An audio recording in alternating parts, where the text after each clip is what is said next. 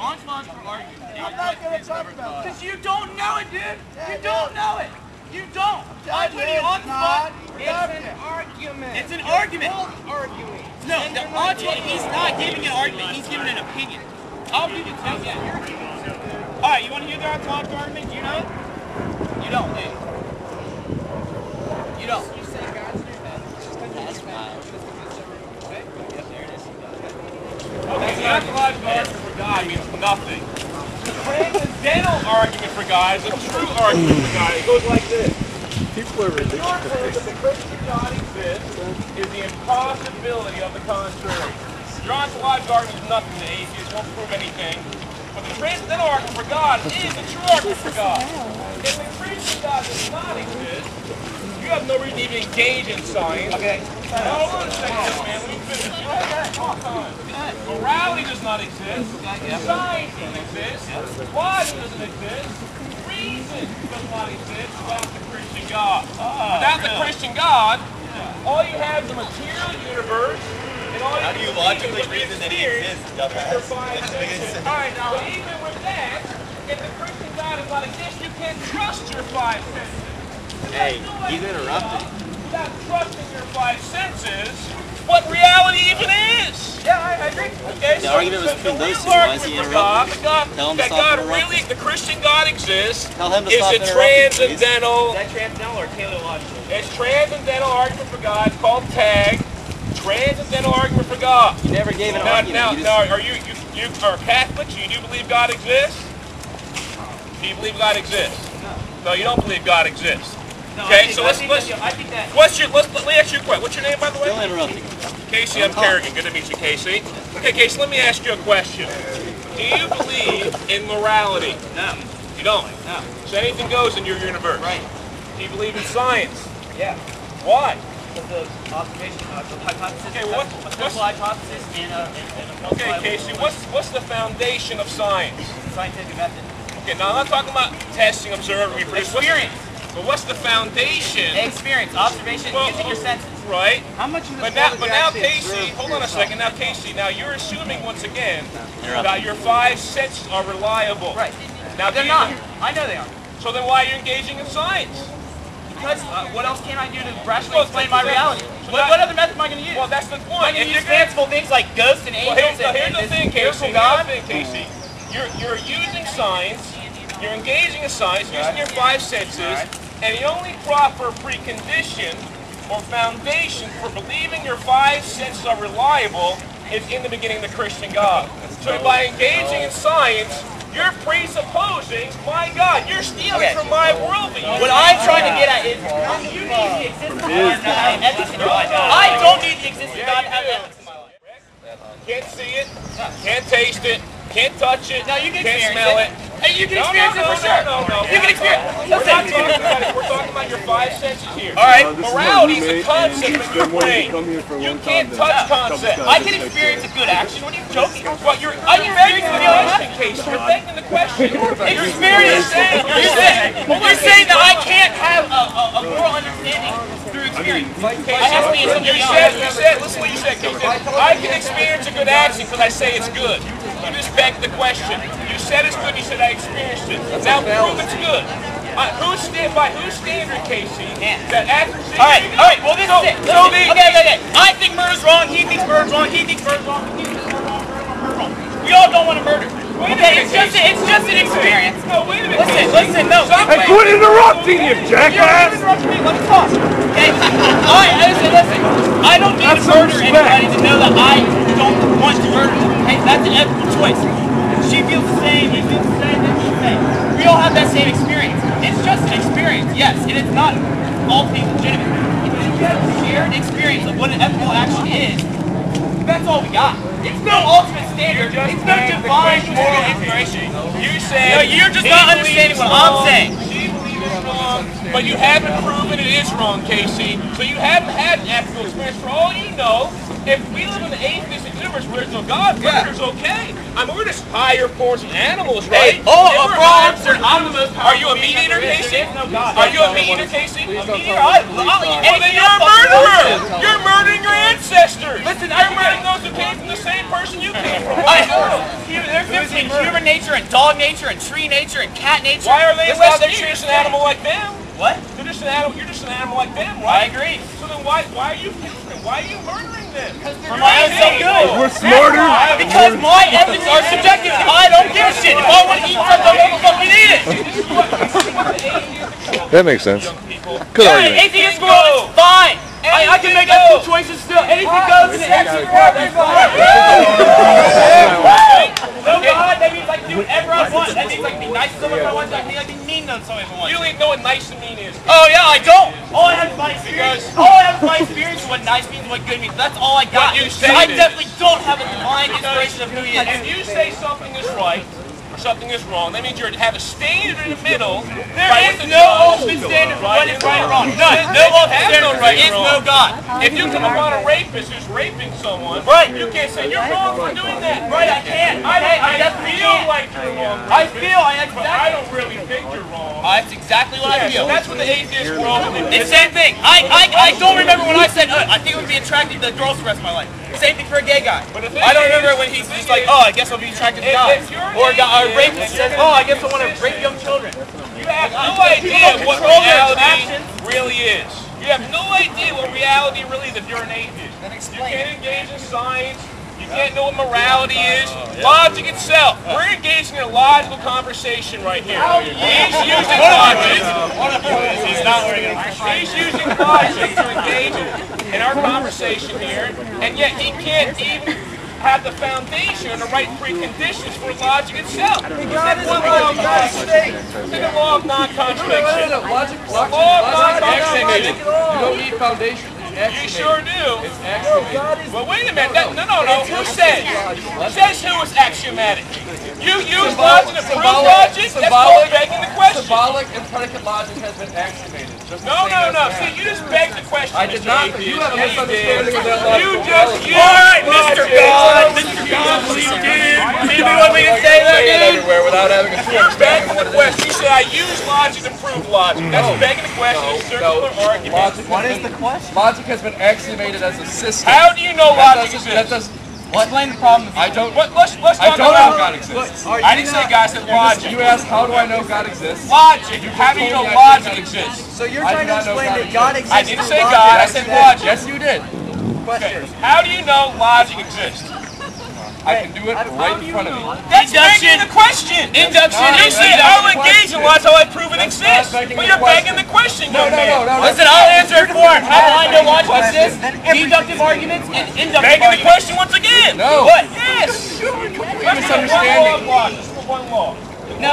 The law of non-contradiction. You give two answers to the same question, they can't both be right. That's the law of non-contradiction. Yeah. Now, hold on a second. Hold on a second. I know the law of Now, non-contradiction. the law of You don't have to have to explain non-contradiction, it to me. can you see it? Can you touch it?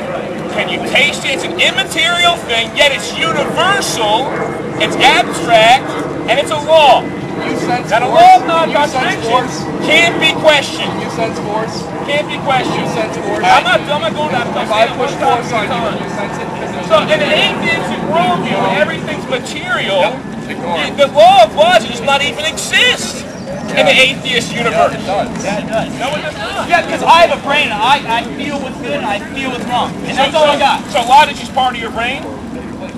Logic's just part of your brain, is that all it is? Logic is Yes, a it method at which I So we can take logic out of your brain. you didn't- then. you didn't Let's let me take it and answer put it what I under a thought logic- microscope and examine logic. No, logic's a concept. It's abstract, it's immaterial, yet it's universal, and it's a law. It can't be questioned. Same as The second you gravity. question the law of non-contradiction, you're contradicting yourself, you're making the question once again. Okay, so explain the problem of evil to me as Well, in the atheist universe, there is no problem because there's no such thing as evil. In my universe, there's no problem with evil because we have free will. But in the atheist universe, you've already... Wait, you have free will in your God who's supposed to be all loving, all knowing, and all powerful? Free will? How is that possible? How is that possible? Hey, Mr. Atheist, Casey. Wait, you're calling me Mr. Atheist. How do you know I don't believe in God? Well, you've already told me you don't believe in God, unless So you're what? a I can say liar. whatever the fuck I want to. Well, then you're a liar. So what? Then I'm a liar. Anything goes in my world. Okay, Casey, Right. so you've already conceded the point that if you're an atheist, absolute morality does not exist. So In If your God universe, designed this, there can find no alternate in your standard which to have universe, for us to be there able is to no know. such thing as the problem of evil, whatever No, evil may it's be. gone.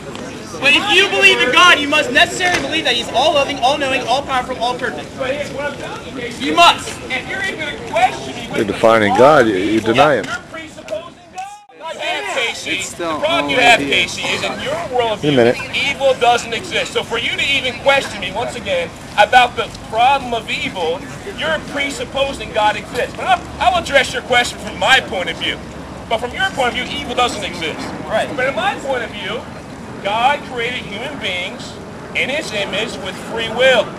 Now, if there's good in the world, there must, therefore, logically speaking, be the chance for evil in the world. Evil simply the absence of good.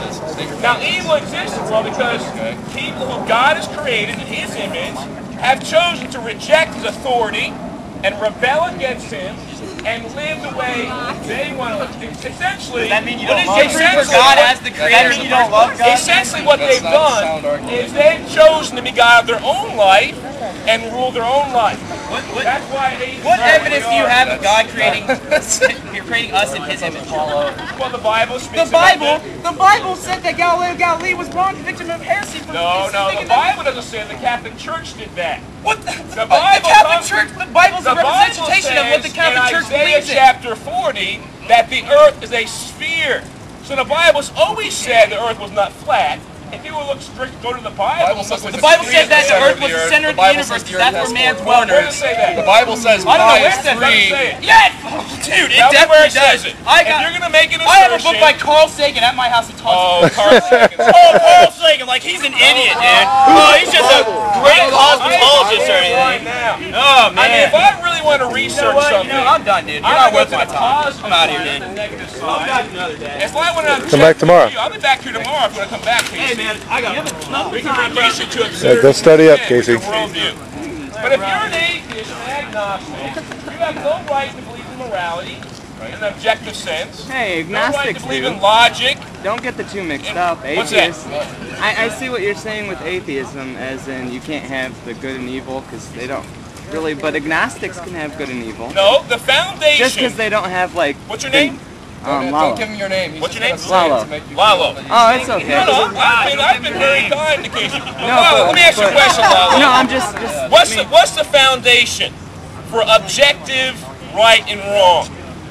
Nothing really. No, there has to be a fact. See, if I'm going to say that's absolutely right and that's absolutely wrong, I am using a standard in the middle to We are. say right and wrong. Now, if I have a standard, there must be a standard giver, and that standard giver must have he must be absolute himself to give absolute. I mean, if you're going to give right and wrong, you began at some point in time, right? Well, who gave him If right you, and if wrong? you began at some point in time, then before you, who decided what is right and wrong? So the person who decides what is right and wrong, or declares it, he must have infinitely lived in the past. We always have declared what is right and wrong in our own rights. If people in general, since let me the ask you beginning this, of time. though, is morality absolute or relative? I'd say relative. Are you absolutely sure about that? No, I'm not absolutely sure then about it could be anything. absolute then. I can't be absolutely sure about That's anything. my point. At least Anytime until you I say die. morality is relative, you're making an absolute declaration about morality and are therefore defeating your first premise that it's relative. So the fact of the matter is, morality is absolute, and just because certain people have different opinions about what is right and wrong doesn't make them right. The one who is right is in the beginning God, who declares what is right. And not only that does he declare what is right and wrong, he's revealed to each person here what is right and wrong by making them in his image, giving you a conscience, putting his law upon your heart, and telling you this is the way you should live. I'll continue in a second. But unfortunately, every single person here, including myself, has disobeyed God's laws. And because God is a just judge of the universe, he will judge you for your crimes against him. He will judge you, but he doesn't want to cast you into hell. He doesn't want to give you what you deserve for your crimes. That's why he sent his son, Jesus Christ, who shed his blood on the cross for you. He laid his life down to the hands of lawless men who beat him, who bruised him, and by his wounds we are healed, the Bible says. So we can be healed, we can be forgiven of our sins, cleansed of our sins, forgiven of our sins by the blood of Jesus Christ shed on the cross of Calvary. It goes like this. Either you get what you deserve for your sins, which is hell forever, God judges you and gives you what you deserve, or you get what you don't deserve, you can forsake your sins, trust in Christ, and follow Him and obey Him the rest of your days, and God gives you what you don't deserve, which is mercy and grace and pardon and reconciliation to God the Father. The whole reason you were made as human beings to know God the Father, to know His Son, to have an intimate relationship with them, but sin has broken that relationship. Your own personal free will choice you've chosen to rebel against God has broken your relationship with God. Just because you disobey God All doesn't dogs mean you go don't to love heaven. God. Oh, it sure does. John Have you 14. ever disobeyed your parents? John Did you ever 14. steal the cookie out of the cookie jar after they told you you not made an to? assertion. Did they still love you? You made an Did they still assertion. love you after that? And did you Listen, still young love man. your parents? You made an assertion. Will you that- answer my question? I am answering your question. You asked a question. You made a statement. You I'm answer responding with to it. question. You No. don't ever give a straight You answer. made a statement. I'm responding I to it. asked, have you ever said, disobeyed your parents? And I have they did, ever- and at that moment in time, I didn't love And them. did they And the fact did of they the stop matter- loving you? Did they stop loving you? The fact of the Did matter they is stop this, loving you? that Jesus said in John 14, if you love me, you will keep my commandments. So when you don't keep the commandments, you don't love him. So you can take this young man's word, take Jesus' word. 1 John chapter 2 says this. What's that? Do you take the Bible literally? I think literally where it's supposed to be taken literally, yes. There's certain... Who's to say when it's supposed to be taken? Let me just say this. Let me say this. How many When it comes to, hold on a second, young man. Let me respond to what you said. I heard the around the crowd. Okay? There's something called hermeneutics. It's principles of interpretation when it comes to the Bible. And my first premise is that the Bible is the Word of God. It's infallible. It's inerrant. I must have certain principles when interpreting it. Now, one of my principles for interpreting the Bible is that the literal sense makes perfect sense. Take no other sense lest you make nonsense. Let me give you an example of when it's not literal. Unless you're God. Let me give you an example of when it's not literal. Jesus said it in the Sermon on the Mount, if your hand causes you to sin, cut it off and cast it from you. It's better to go to hell, or go to heaven with one hand, than go to hell with both. Now, Jesus isn't endorsing mutilation there. He's simply saying, do all you can to get the sin out of your life. If your eye causes you sin, pluck it out. I'm not endorsing plucking your eye out literally. I mean, if you're a man and you have a problem with the sin of lust, you're looking at woman with lust in your heart, you pluck out your eye, you still going to lust? You have one more eye. You pluck out both eyes, you're still going to lust in your mind because you have these images in your mind when you saw before. You're not going to solve the problem. So using biblical hermeneutics, the literal sense makes perfect sense. Take no other sense to make nonsense. Literal sense does not make sense to you. It's metaphoric. Jesus is not saying literally cut off your hand, pluck out your eye. He's simply saying get the sin out of your life. Well, let's talk about Leviticus for a second. We're talking about the laws given to the nation of Israel.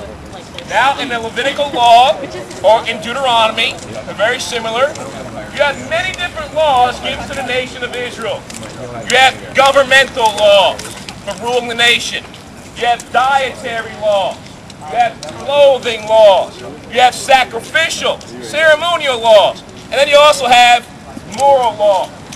Now, I would assert this, that the only law within Leviticus and Deuteronomy that applies to all people of all time is the moral law. Everything else found in there is only for the nation of Israel. The nation of Israel was a theocracy, ruled directly by God, but they were his covenant people, chosen directly by him. There's not been one theocracy since then. What about Iran? What's that? Iran claims to be a theocratic government. Well, yeah, but that's not the same God. That's what I'm talking about. That's a Muslim God. They claim that it is the same God. Well, they may claim that, but my claim is that it's not. He has a different name. From my point of view, the only It's not God. theocratic government was the nation of Israel. But that's why God made it very clear, all these different kinds of laws, What makes they your were to point of obey. view valid over anyone else? What's that? What makes your point of view valid or more I'm speaking accurate to the than authority of anyone God's else? word. Why is that an authority? Why is it an authority? Because we gave it that The Bible? at some point. Exactly. Same Well, with it's Why is science. the Bible I- authority? Using the Humans original wrote the Greek. Bible.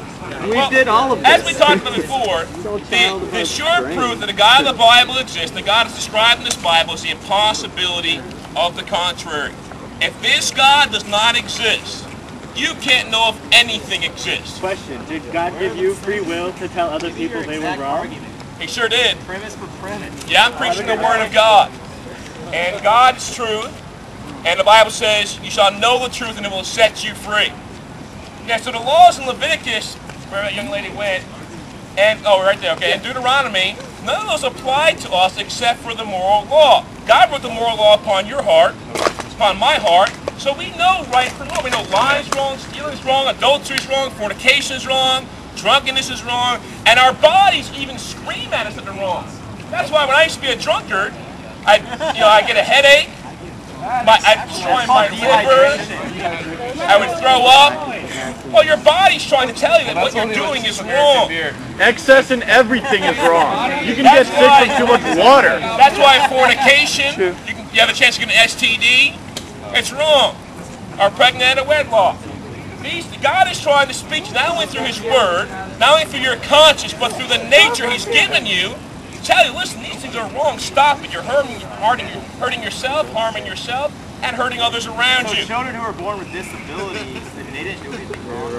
Why did their body decide that? Why won't God heal Well, God chose to do it. What about parents who beat their children, cause psychological problems, and those children grow up and become rapists too? Did they make the choice for their parents? Are you going to machine gun question? Let me answer your questions. Please answer. Okay, now the first question asks about people who are born with disabilities.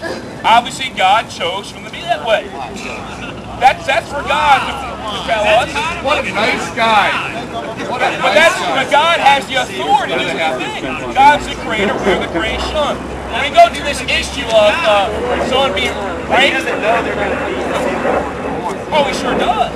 So he knows what's going to happen before. No, the Bible says, listen, young man, the Bible says that God knits them together in his mother's womb. So before they're born, when he's knitting together in her mother's womb, making them who he wants them to be, so that's metaphoric as well. That's part of my point. And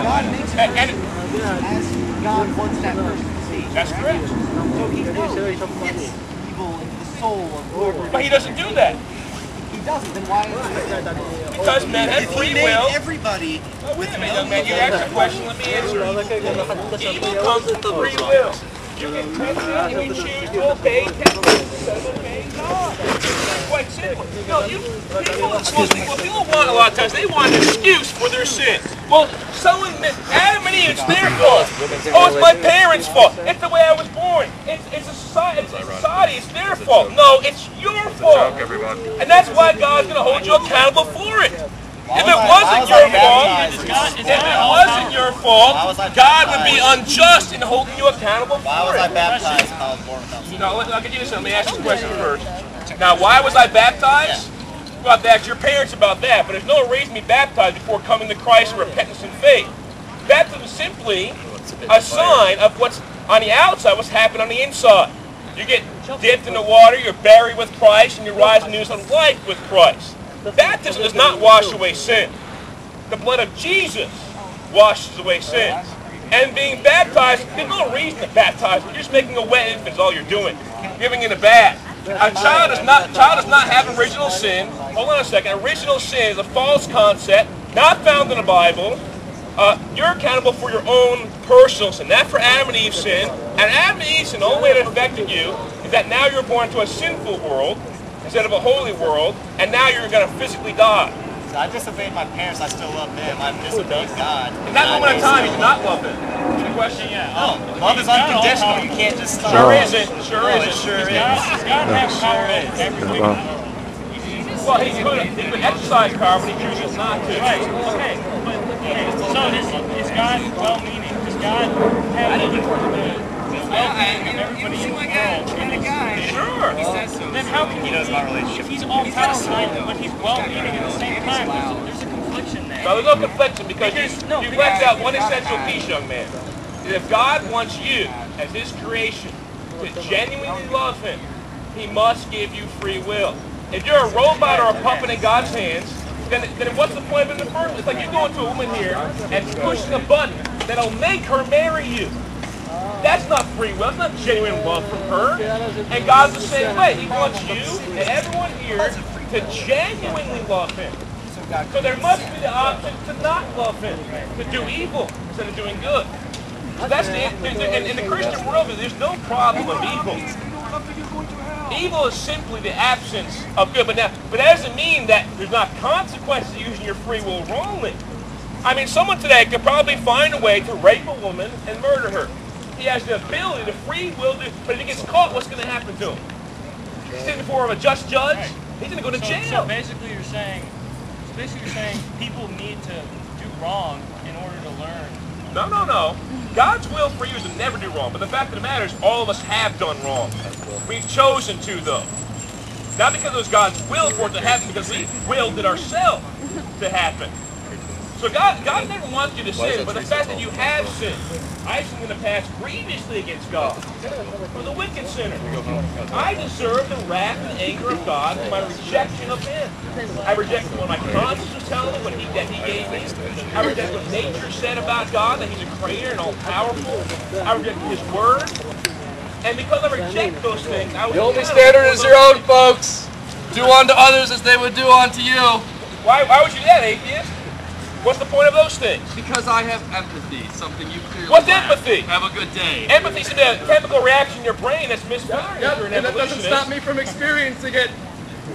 Hey, brother. Begging the question once again, young man. Hey, brother. That is not begging the question, you fucking idiot. Hey, God bless you. God bless you. So God bless you. Hey, I just want to thank you. I think you're coming on a little aggressive to the diverse crowd, but I encourage you. I think you're speaking the truth. So thank you for getting out there and doing it. I think that's what I'm saying. Class, and then go read some peer-reviewed literature and learn some science, you moron! So anyway, I have a question, okay? What standards is he using to call me a moron? Put your hand up He's again. using a standard to say, well, this guy's a moron. Up high so you can see it. And his standard is faulty. Once again, so he's begging the question. I think you were next. I just want to backtrack. I just want to clear something up. If I said that, for example, this isn't true, but if I said I was a deist, and I believe that God created the world and then left us alone, and the clear argument to say that's wrong would be, how can I trust my senses? No, I was talking to the atheist. Now, but it's different against some. I haven't addressed his argument yet. He's just asking it right now. So I'm just clarifying before when I was talking to the atheist, for you to trust your five senses, there must be a God who gave you your five senses and made them reliable. But I think the deist concept is wrong simply, once again, because the law of cause and effect simply says the cause must be greater than the effect. Now, the God of deism is impersonal. He doesn't interact with his creation. So now, if he's the cause, you yourself, the effect, must be impersonal to a greater degree. But the fact of the matter is you are not impersonal, and God, the cause, you're the effect, must be more personal than even you are. My blood sugar's crashing. I gotta get some sugar. Sorry. So the God of deism is defeated by what we know to be reality. You know there's personal beings around here interacting with each other. They know each other. You have friends, don't you? You have family that you love. And so you're interacting, you're personal with them. Therefore, the God of the universe, law of cause and effect, must be even more personal than even you are. So I think deism is defeated simply by the law of cause and effect. I got one question. Being a Christian myself, You're next. you know, there's one thing that's been left out of this whole mix, out of the whole argument, and that is the idea of faith. That is something that I believe, that you believe, and all of us have our own beliefs. But at the same time, that's something that's been proved in my life to me, but might not be proven to somebody else through this. So how might somebody in this group, I think the question pretty much everybody's asking is, why hasn't that been revealed to me? Now, it's been revealed to my life, being that, you know, I've survived cancer, I've done all this kind of stuff. Stuff has been proven to me. There's been little miracles in my life. But I think what everybody else is trying to ask is, you know, why hasn't it been revealed to some of the people in this crowd? Why am I one of the lucky few that, you know, have figured this out in my life? And I guess that was kind of the thing that I dealt with between the ages of 12 and 18 before I accepted Christ in my life at 18. What's your name, by the way? I'm Walt. Walt? Yes. Walt, now I want to say this, Walt, that you seem to be setting up here. You said lucky. You're the lucky one. As if God doesn't want other people who aren't lucky ones to be saved. That's not what I mean by lucky. I mean, probably why has it been that I have realized this and somebody else has not realized this? Okay, well, I would say this. This is what the Bible declares. The reason people don't come to God is not because they lack enough evidence. It's because they're suppressing the evidence they do have.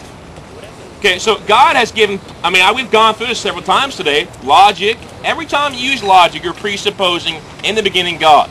Every time you say, that's wrong, the Crusades are wrong.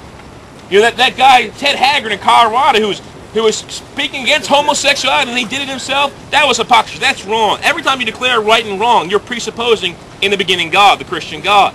Every time you act in a personal way to someone, you're presupposing in the beginning the Christian God. So I think it's becoming so obvious, you have to really put blinders on your eyes and deafen your ears to not even see that God exists. And that's why the Bible says in Romans 1 that everyone is without excuse. See, the problem isn't whether God's giving enough evidence. The problem is, are you willing to accept or reject the evidence God has given you? And the Bible says, if you seek the Lord with all your heart, He will be found by you. So the problem is not on God's part. God's not trying to reach out to me. God's not revealing Himself to me. God's hiding from me, as I hear some atheists say. No, no, no, no. God's made it so clear, it's not even funny. We need to stop and realize it. And realize not only that, we have a concept of justice within us, and right and wrong within us. That we've done wrong, and that we deserve justice for our wrongdoing. But God offers mercy. I'll give you in a second. God offers you mercy and grace and pardon if you'll but come to Him with a broken and contrite heart, realizing you sinned grievously against Him, realizing you deserve judgment and hell for your sins, and pleading and flinging yourself upon the mercy of God. Like the parable of the tax collector and the Pharisee. The Pharisee came before God and said, God, I thank you that I'm not like this tax collector. And the tax collector said, forgive me, a sinner. And that's what every sinner must do. They must come to God with humility in their heart, brokenness in their heart, knowing that they've sinned wickedly against God, and flinging themselves upon the mercy of God, and committing in their heart they don't want to live this way any longer. Right. They want to live for God from now on. They repent of their sins, they forsake their sin, and they trust in Christ and follow Him. So it's not a matter of whether having a lack of evidence. It's a matter of not trusting the evidence God's already given you. And if you search after God and you trust the evidence He's already given you, He'll give you more evidence. No doubt in my mind about that.